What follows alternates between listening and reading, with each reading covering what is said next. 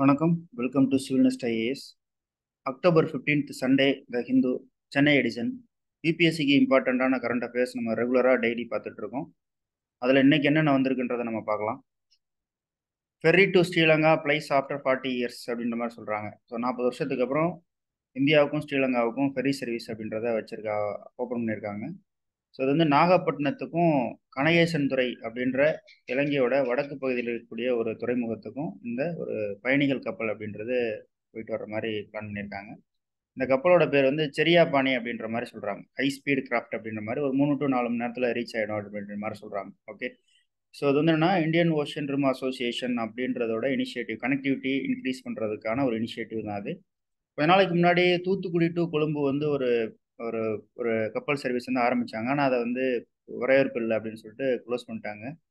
So அதனால் இப்போ வந்து வேறு டெஸ்டினேஷன், ரெண்டுமே புது டெஸ்டினேஷன். நாகப்பட்டினம் இந்த பக்கம், இன்னொரு பக்கம் கனகேசன் துறை அப்படின்ற ஒரு போர்ட். ஓகே, அந்த கனகேசன் துறை போர்ட்டையே வந்து இந்தியா தான் டெவலப் பண்ணி கொடுத்துச்சு ஸ்ரீலங்காவுக்கு. ஸோ அது வந்து நெய்பர்ஹுட் ஃபர்ஸ்ட் அப்படின்ற அந்த பாலிசியில் வந்து வரும். ஸோ நம்ம வந்து நம்மளுடைய அண்டை நாடுகளுக்கு முக்கியத்துவம் கொடுக்குறோம் அப்படின்ற அந்த இதுக்கும் கீழே வந்து வரும்.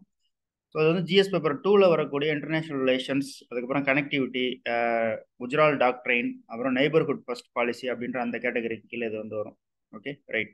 அதுக்கடுத்து சிக்கிம் ஃபாலன் டேம்ஸ் ஹான்ஸ் இந்தியாஸ் ட்ரீம்ஸ் இன் பூட்டான். பூட்டானில் இந்தியாவோட உதவினால 2 டேம் வந்து கட்டிட்டு இருக்காங்க. 3 டேம் கட்டுறாங்க. அதில் வந்து 2 டேமோட ஃபியூச்சர் வந்து ஒரு கேள்விக்குறியாக இருக்குது.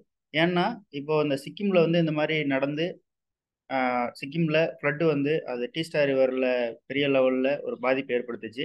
ஸோ அதே மாதிரி பூட்டானில் ஒரு ஒரு ஊரில் ஒரு புனாட் ஷங்சு அப்படின்ற ஒரு ஹைட்ரோ எலக்ட்ரிக் டேம் வந்து கட்டுறாங்க India.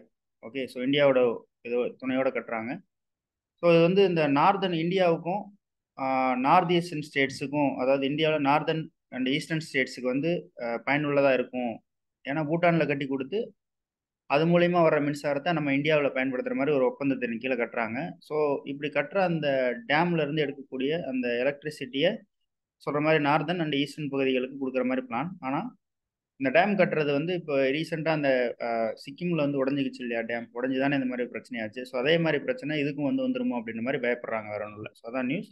So disaster management, north eastern development, அதோட north eastern states potential, hydro electricity அப்படின்ற அந்த கேட்டகரிக்கு கீழே இந்த நியூஸ் வந்து வரும். ஓகேவா. ஸோ அதுக்கப்புறம் ஹிமாலயன் பயோடைவர்சிட்டி கன்சர்வேஷன், அதுக்கப்புறம் அர்பன் டெவலப்மெண்ட் அப்படின்ற அந்த கேட்டகரிக்கு கீழே இது வந்து வரும். Okay, right. அதுக்கு அடுத்து பாஸ்கோ ஆக்டை பற்றி சில விஷயங்கள் சொல்லியிருக்காங்க. பாஸ்கோ ஆக்ட் அப்படின்னா என்னன்றதை டீட்டெயிலாக பார்த்துக்குங்க, அவ்வளோதான்.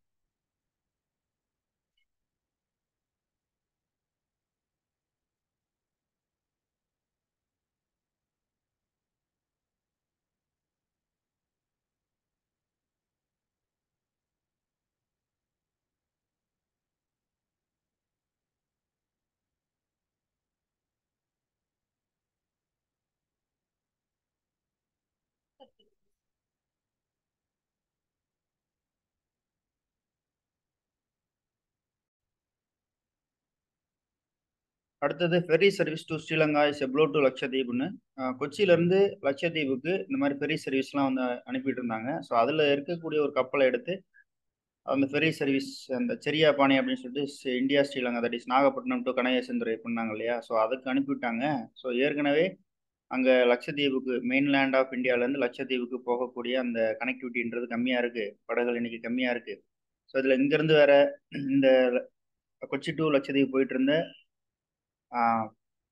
ஃப்ளீட், அந்த படகுல இருந்து எடுத்து இன்னொன்று ஸ்ரீலங்கா இந்தியா கனெக்டிவிட்டி கொடுத்துட்றாங்கன்ற பட்சத்தில் இந்த பயணிகள் போக்குவரத்துன்றது கடுமையான நெரிசலை சந்திக்க நேர்படும் அப்படின்ற மாதிரி சொல்லியிருக்காங்க. இதை பொறுத்த வரைக்கும் கனெக்டிவிட்டி அப்படின்ற அந்த கேட்டகரி கீழே நம்ம இதை எடுத்துக்கலாம். ஓகேவா. ஸோ இன்னமும் நம்ம ஐலாண்டு கனெக்ட் பண்ணுறதுல, அதாவது சென்னை டு அந்தமானா இருக்கட்டும், கொல்கத்தா டு அந்தமான், அல்லது கொச்சி டு லட்சத்தீவு கனெக்ட் பண்ணுற இந்த நீர்வழி தடங்கள் அப்படின்றத பேசஞ்சருக்காக நம்ம கொஞ்சம் அதிகமாக ஓப்பன் அப் பண்ணால் தான் இந்த டூரிசம் அப்படின்றத ப்ரொமோட் ஆகும் அப்படின்றத நம்ம நோட் பண்ணிக்கணும். ஓகே, ஸோ அதுக்கப்புறம் பதுக்கம்மா அப்படின்ற ஒரு ஃபெஸ்டிவல் தெலுங்கானா, ஆந்திர பிரதேஷ்ல எல்லாம் கொண்டாடுறாங்க. ஸோ இப்போதைக்கு இந்த இடத்துல ஃபோட்டோ கொடுத்துருக்காங்க, பூக்களால் அலங்கரிக்கப்பட்டதை வந்து வச்சுருக்காங்க. ஓகே, தசரா சமயத்தில் இந்த பதுக்கம்மான்றதை கொண்டாடுறாங்கன்றதை நோட் பண்ணிக்கிட்டா போதும். அதுக்கப்புறம் தசரா ஃபெஸ்டிவிட்டிஸ் அப்படின்றது இதில் மைசூரில் வந்து ஆரம்பிக்குது. கிட்டத்தட்ட ஒரு 300 வருஷமாக வந்து கொண்டாடப்படுது. ஓகே, ஸோ அதை வந்து இங்கே கொடுத்துருக்காங்க. இது வந்து உடையார்ஸ் ஆஃப் மைசூர் அப்படின்றவங்க தான் இதை பிரபலப்படுத்தினாங்கன்ற மாதிரி சொல்லியிருக்காங்க. அவ்வளோதான். அதுக்கப்புறம் ஒரு என்ஜிஓஸ் பற்றின ஒரு விஷயம். FCRA ஃபாரின் கான்ட்ரிபியூஷன் ரெகுலேஷன் ஆக்ட்னு சொல்லிட்டு இந்தியாவில் அரசு சாரா நிறுவனங்கள், நான் கவர்மெண்டல் ஆர்கனைசேஷன்ஸ்லாம் இருக்காங்க. அவங்க வெளிநாட்டில இருந்து ஃபண்டு வந்து வாங்குறத கவர்மெண்ட் ஆஃப் இந்தியா இப்போதைக்கு ரெகுலேட் பண்ணியிருக்காங்க. அதை பற்றி இந்த ஆர்டிகிள் வந்து சொல்கிறாங்க. 2010 வந்து இந்த foreign contribution registration foreign contribution regulation ஆக்ட்னு சொல்லிட்டு 2010 கொண்டு வர்றாங்க.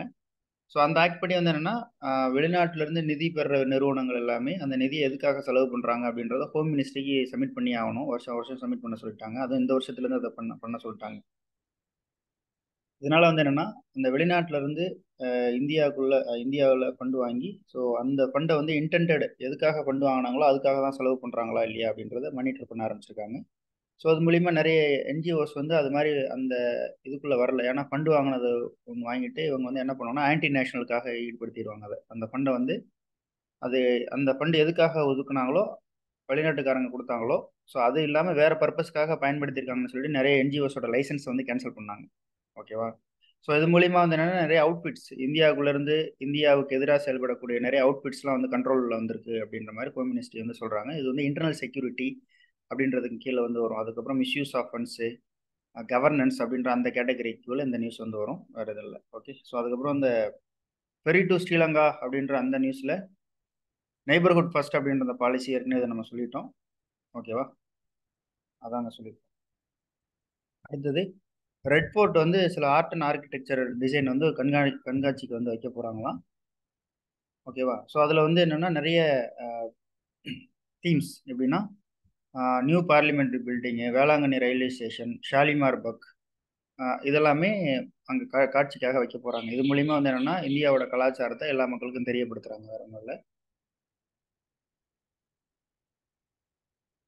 நம்ம எதுக்கு எடுத்துக்கலாம் அப்படின்னா, ஹெரிட்டேஜ் அப்படின்ற அந்த கேட்டகரி கீழே எடுத்துக்கலாம். நம்மளோட ஹெரிட்டேஜை நம்ம பிரபலப்படுத்தணும் அப்படின்றதுல இது நோக்கமாக கொண்டு இருக்கு. இந்த மாதிரியான விஷயங்கள்லாம் பண்ணும்பொழுது மக்கள் மத்தியில் அதை கொண்டு போய் சேரும். ஓகே, இப்போ டெல்லியில் இருக்கிறவங்களுக்கு வேளாங்கண்ணி ரயில்வே ஸ்டேஷன் பற்றி என்ன, அதோட இம்பார்ட்டன்ஸ்.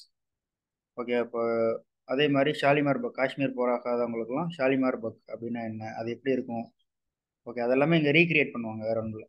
சரி, அது எப்படி பைசா டவர், அதுக்கப்புறம் ஈஃபில் டவர் எல்லாமே வந்து ரீக்ரியேட் பண்ணுவாங்களே, அந்த மாதிரி பண்ணுவாங்க. ஸோ இது மூலிமா ஒரு அவேர்னஸ் அப்படின்றது கிடைக்கும் மக்களுக்கு.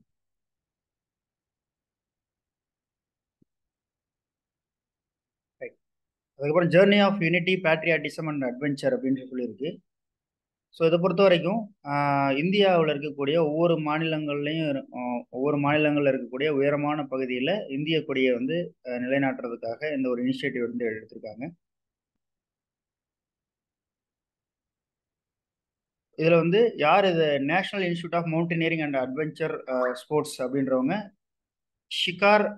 ஹர் ஷிகார் திரங்கா மிஷன் அப்படின்ற மாதிரி பண்ணுறாங்க. ஹர்ஷிகார் திரங்கா மிஷன் அப்படின்னா, ஹர்ஷிகார் அப்படின்னா மவுண்டெயினோட பீக் அப்படின்ற மாதிரி அர்த்தம். திரங்கா மிஷன் அப்படின்றது மூவண்ண கொடி அப்படின்ற மாதிரி அர்த்தம்.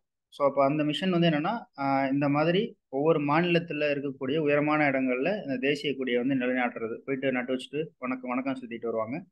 ஸோ இது மூலிமா வந்து என்னன்னா, உலகத்துக்கு ஒரு ஹை ஆல்டிடியூட்ல என்னென்ன டைவர்சிட்டி இருக்குன்னு சொல்லிட்டு மக்களுக்கு விழிப்புணர்வு ஏற்படுத்துறதுக்கும், அட்வென்ச்சரை ப்ரொமோட் பண்ணுறதுக்கும், என்விரான்மெண்டல் அவேர்னஸை கிரியேட் பண்ணுறதுக்கும், தேசிய கொடியோட செய்தியை வந்து மற்றவங்களுக்கு தெரிவிக்கிறதுக்கும் இது வந்து யூஸ் ஆகுது அப்படின்ற மாதிரி சொல்றாங்க. Okay, right. ஸோ அதுக்கப்புறம் இந்த சிக்கிம்ல இருக்கக்கூடிய ஒரு பீக் பத்தி சொல்றாங்க. மவுண்ட் ஜோங்சாங் அப்படின்ற மாதிரியான ஒரு பீக் ஒன்று இருக்கு, அதை அந்த இடத்துல சொல்றாங்க. ஓகேவா? ஸோ இந்த இது சிக்கிம்ல இருக்குன்றதை நம்ம தெரிஞ்சுக்கிறோம், அவ்வளோதான். ஸோ இந்த மாதிரி ஒரு இடத்தோட பேர் கொடுத்துருக்காங்க அப்படின்ற பட்சத்தில் அது ஜாகிரபிக்கலாக ரொம்ப இம்பார்ட்டன்ட். அதுக்கப்புறம் ஹர்ஷிகார் திரங்கார் மிஷன் அப்படின்னா என்ன, எப்படி வந்து ஒரு பேட்ரியாட்டிசத்தை வந்து எப்படி நம்ம டைவர்சிட்டி பேட்ரியாட்டிசம்னா எப்படி மக்கள் மத்தியில் கொண்டு வர்றது, ஸ்டூடெண்ட்ஸ் மத்தியில் கொண்டு வர்றது அப்படின்ற மாதிரி சொல்லக்கூடிய எத்திக்ஸ் GS4 டாபிக்ஸில் இது ரொம்ப இம்பார்ட்டன்ட். ஓகேவா? ஸோ GS4க்கு இந்த நியூஸ் வந்து வரும். ரைட். இதோட யூடியூப் வீடியோவை நம்ம கம்ப்ளீட் பண்ணிக்கலாம். ஸோ மறுபடியும் இருக்கக்கூடிய நியூஸ் எல்லாமே ஃபுல்லாக டிஸ்கஸ் பண்ணி ஆப்பில் நம்ம அப்லோட் பண்ணிடலாம். கண்டினியூஸாக வாட்ச் பண்ணுங்கள். சொல்லியிருக்கக்கூடிய கருத்துக்களை உள்வாங்கிக்கிங்க. ஓகே, அக்டோபர் 15 கலாம் சாரோட பர்த்டே. ஸோ ஸ்டூடெண்ட்ஸ் டே, நேஷனல் ஸ்டூடெண்ட் டேவாக அனௌன்ஸ் பண்ணியிருக்காங்க. ஸோ மாணவர்கள் அனைவருக்கும் வாழ்த்துக்கள். நன்றி, வணக்கம்.